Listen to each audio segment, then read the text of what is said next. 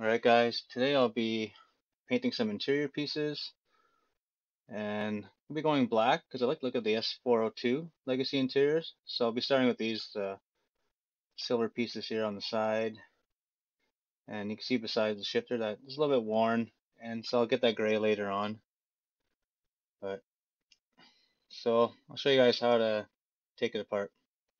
So you'll need to take out these two screws here, and then once you have those out you'll be able to pop up the front.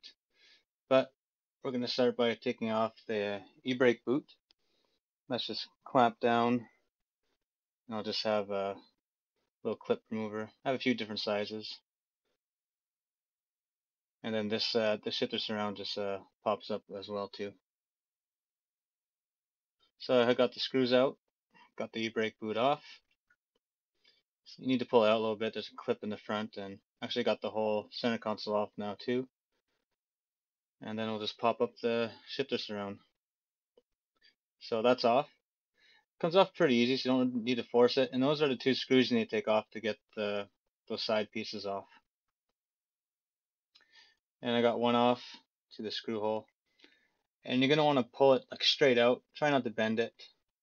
It's a little bit hard to show with one hand, but I'll show you guys how this one is done. And there you go. They're off. So the paint I'm using is a Chrysler color. It's called Brilliant Black Pearl, or Crystal Black Pearl. It's not even a pearl. It's a metallic, which you'll see right here.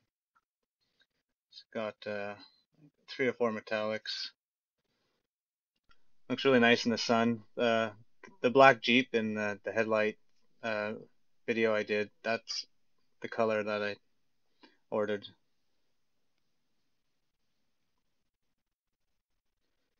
So I got the pieces taped on a stand here. The surface is really good, so I just did 400 grit and gray Scotch-Brite.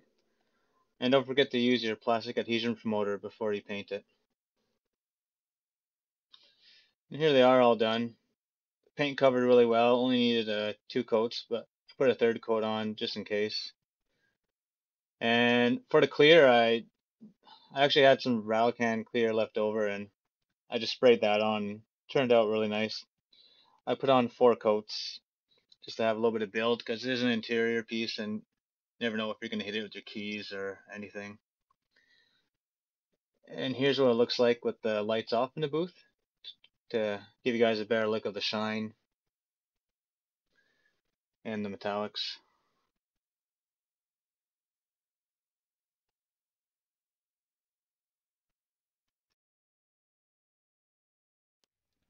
Alright, here it is, all complete. Looks like that all back installed. Put a light on there to see some metallic. Overall, I'm really happy with it. It's pretty close to the color I wanted. Well, it is black, but I just wanted to add a metallic to it. And so now the next step will be to paint these things the same color. And yeah, and when I put my e-brake boot back on, I noticed there was a rip in it, so I'll see if I get some suede ones, and also got to look for this color now.